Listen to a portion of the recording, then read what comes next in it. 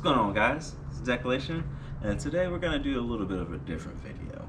So, a few people have asked, kind of like, how much have I spent so far on this build? And I've been actually keeping pretty meticulous records on expenditures. One, to kind of see where I am with my budget of what I kind of expected, and also two, for tax purposes. So when you register one of these vehicles, you need to show all your receipts on how much taxes, especially I know for Virginia, I think a lot of states are very similar, because you have to pay tax on the whole total cost of the vehicle.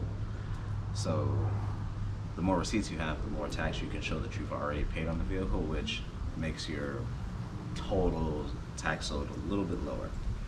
In which, hey, I don't like paying taxes, so if I could pay less, that I'm totally game for it. But yeah, so we're gonna go through. I print out my last little Excel sheet, and we're gonna go through, and I'm gonna try and have this just pulled up on the screen so you guys can see it as well. And I apologize for the random construction noises.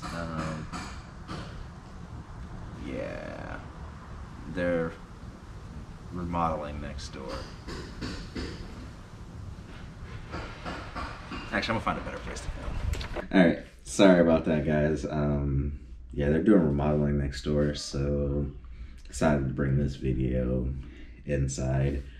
But yeah, so we're gonna do kind of a total cost breakdown where I'm at right now. I'm gonna go big ticket items. I'm gonna talk about and kind of briefly run through some of the smaller ticket items. And the peanut galleries here. Say hi to my puppies. Hey, Evie. Albie, come here. Albie, come here. Come say hi. You want to say hi to people? No, just Evie wants to say hi. Alright, yeah, sorry about that. Yeah, so I'll just run over the big ticket items, and then I'm going to have the smaller items. I'm just going to kind of gloss over them, and then we'll talk about the total build costs that I'm into right now. So the base kit for the Factory 5 hot rod truck is $19,990. So that was just the basic kit. I added for $500 to powder coat the frame, $400 for the tilt steering wheel. That's a necessity, especially if you're tall. Highly recommended. I spent $1,350 for the AC components, because I really want to drive this all year round. If there's no snow on the ground, obviously. But for the most part, I want to be able to drive this more often than not. Part of the reason why I decided to build this over the Cobra, because I really like the Cobras as well, but I wanted the capability, if I'm gonna have something take up a garage space, I need to have more utilization outside of just the summertime and some fall and some spring. Like, I wanted this to be able to be driven pretty much anytime I want to, except for in snow. I'm not crazy. But yeah. And then I spent $1,450 on the engine cover kit, which I actually ended up just selling this past weekend. Thank you, Tyler. I know you're subscribed and watch my videos, so shout out to you. Appreciate it. It was a pleasure meeting you.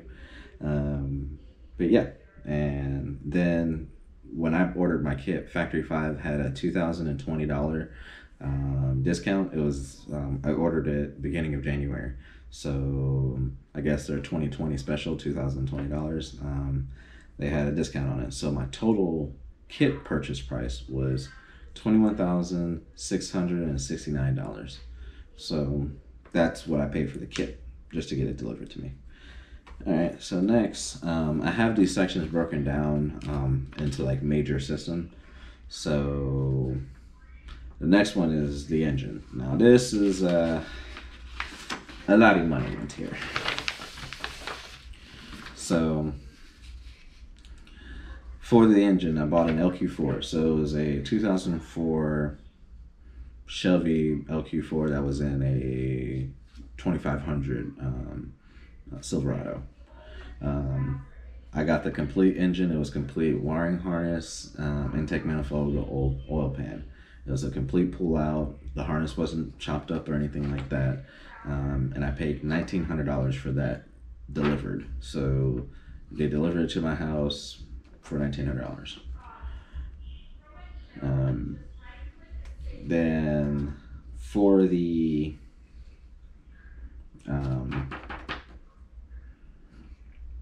build of the engine, I did the rockers with the trunnion upgrade, LS7 style lifters.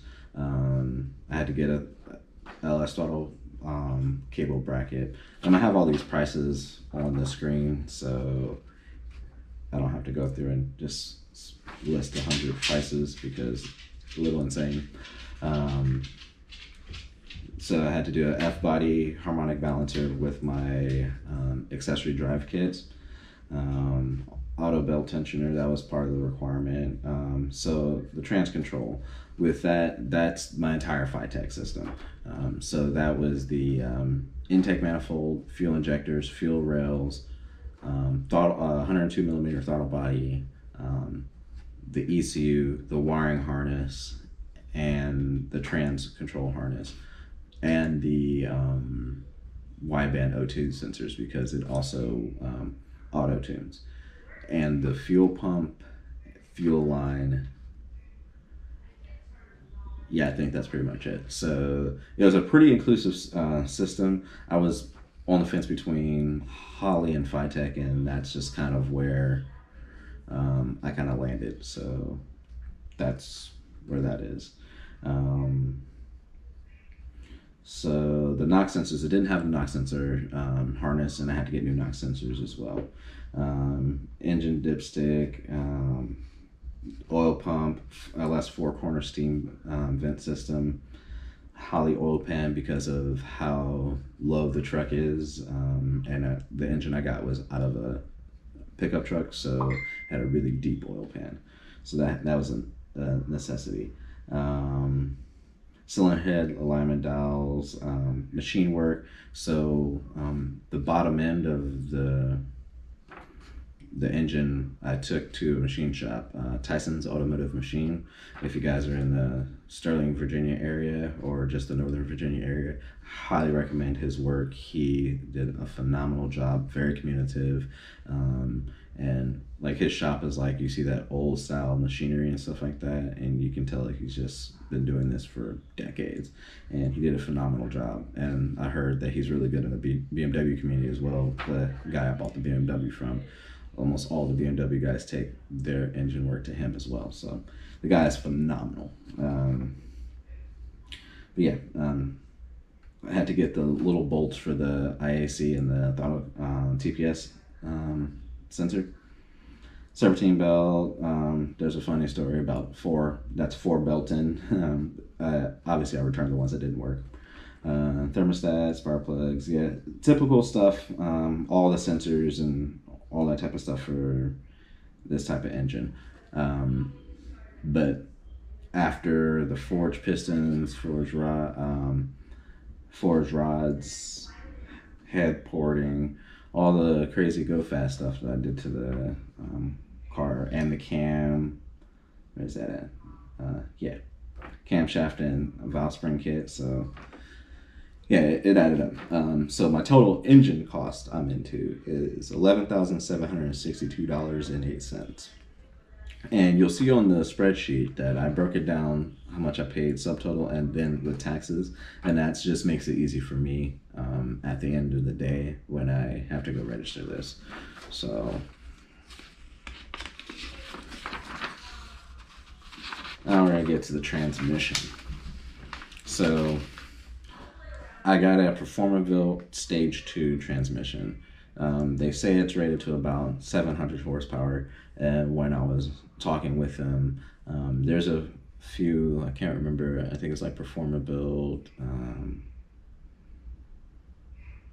I can't remember the other two.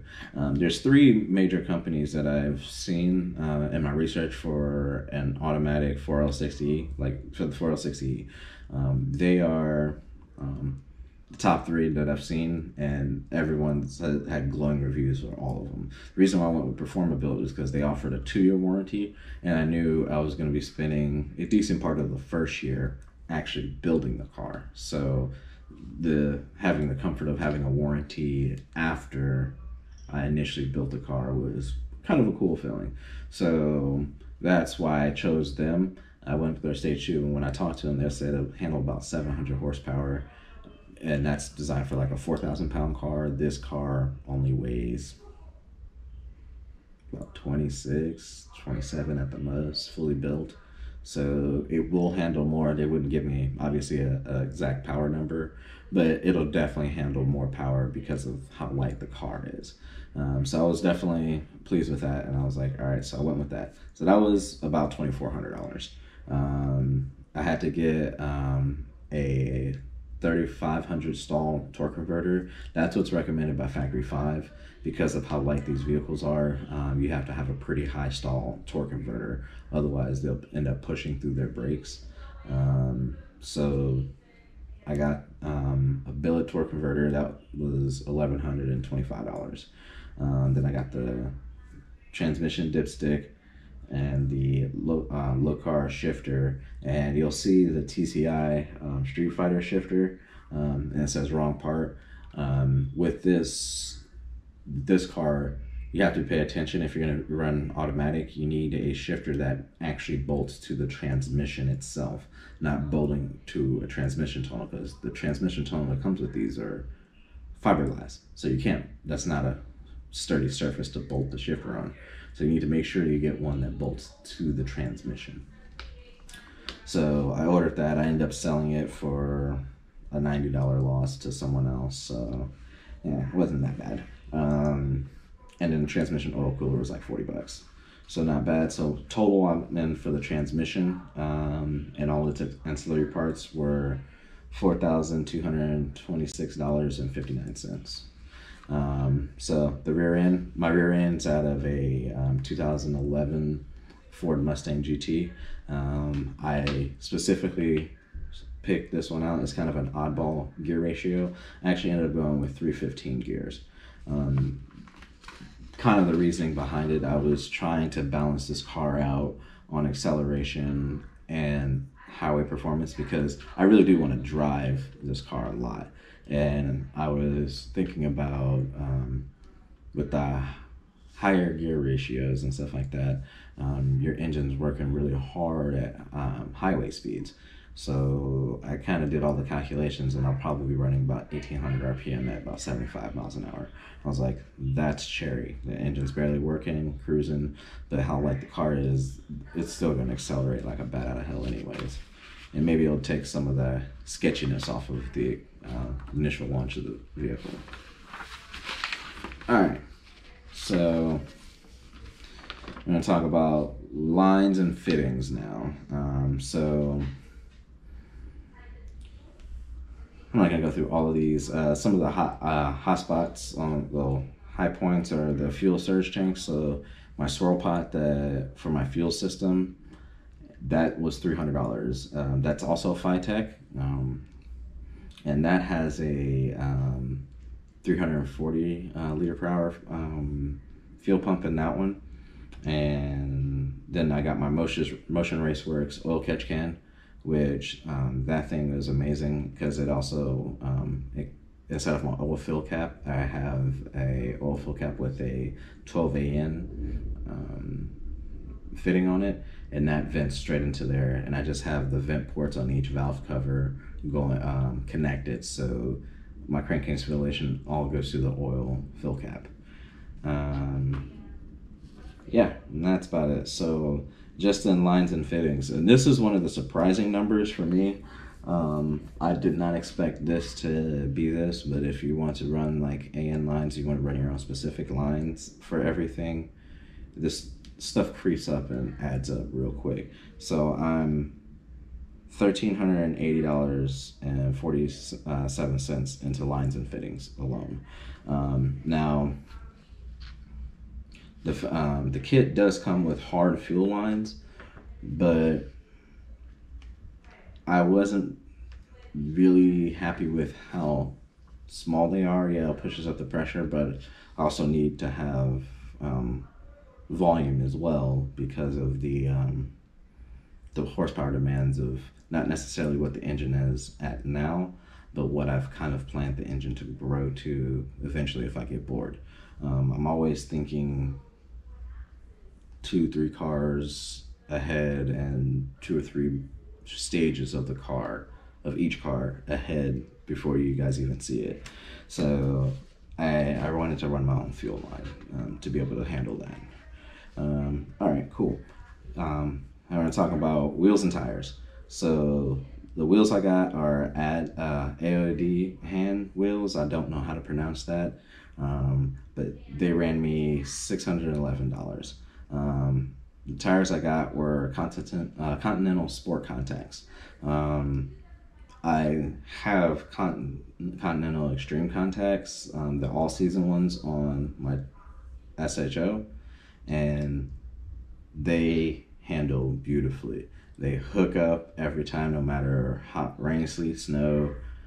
The car just dead hooks anytime I want to, and very impressed by it. So I got their summer versions for this car. To mount and balance the wheels is $108, and lug nuts were $24. So, oh yeah, the tires are $1,125.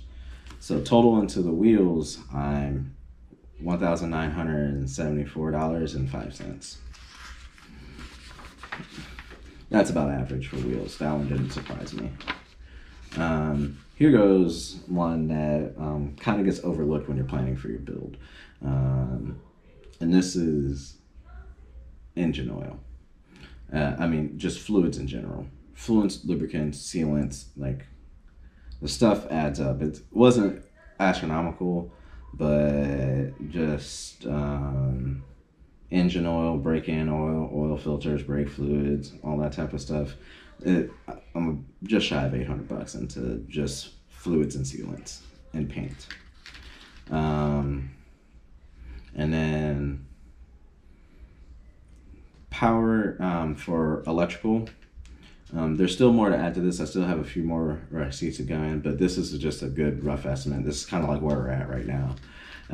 So power and ground distribution blocks, $47, and the Odyssey battery. So when you're looking at the battery space that's provided in this truck, it's actually a pretty small space. So for the truck, I think they recommend the Odyssey PC925. So that battery is actually perfectly sized to fit in that really small space of what they give you for the truck. So just keep that in mind. You might have to just cough up for that battery. And it provides plenty of power to crank over the LS, so I figure it's fine. So in the electrical stuff, I'm $222 in. And so this one is an entire extra thing. This is just kind of what I chose to do because the Factory 5 was provided with front brakes, but I decided to kind of upgrade them. And then the rear brakes came with the rear end, but they were pretty shoddy, so I ended up doing that again myself, just upgrading them as well. I spent $187 on front and rear rotors and pads. The rotors are just they're drilled and slotted, and the pads are the carbon ceramic pads. I have an actual very similar combination on my show as well. The show has been a good test bed for some of these parts that see how they work and everything. But the carbon ceramic pads with those rotors, they surprisingly work really, really well considering how cheap they were. I can actually lock up all 4 wheels on the show if I slam on the brakes before ABS can even kicks in. It engages very quickly, and it but they do need a little bit of heat in them before they really bite. And I think that's the whole carbon ceramic pad type of deal. But once it gets heat in it, it bites really nicely. So that's, I was like, that'll probably work for this build. All right, so now that's everything I have documented in the receipts. There's probably a few $100 that I haven't in receipts I need to go through and add back in. But that's kind of like roughly where we're at right now.